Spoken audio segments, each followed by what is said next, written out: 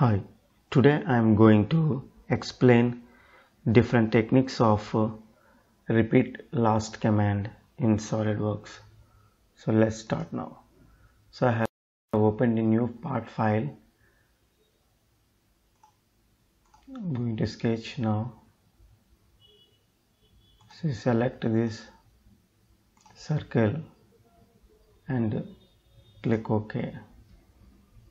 Now if you want to repeat, you can repeat once again. For that I need to go to edit and repeat last command.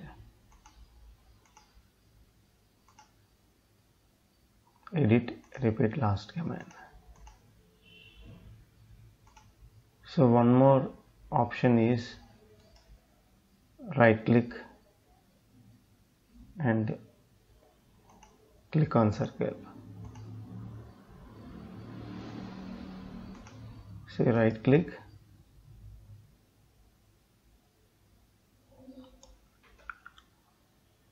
go to recent command and click circle.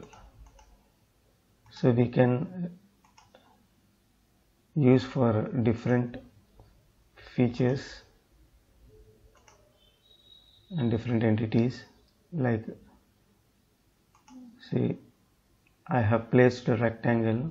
I can go to edit and the repeat command option. Say OK. I can do multiple number of times, or else I can go from recent command and select this.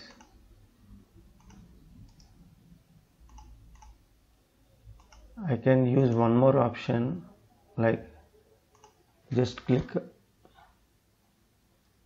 a line, press enter, and once again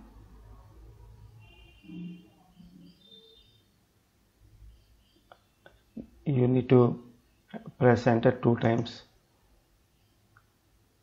so you will get the line command. Enter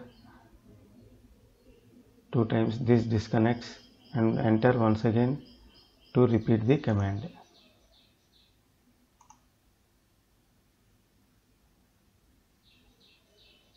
So we can go with 3 options. One is with enter, pressing enter button. Next with edit repeat option, and the third is right click and go to recent command.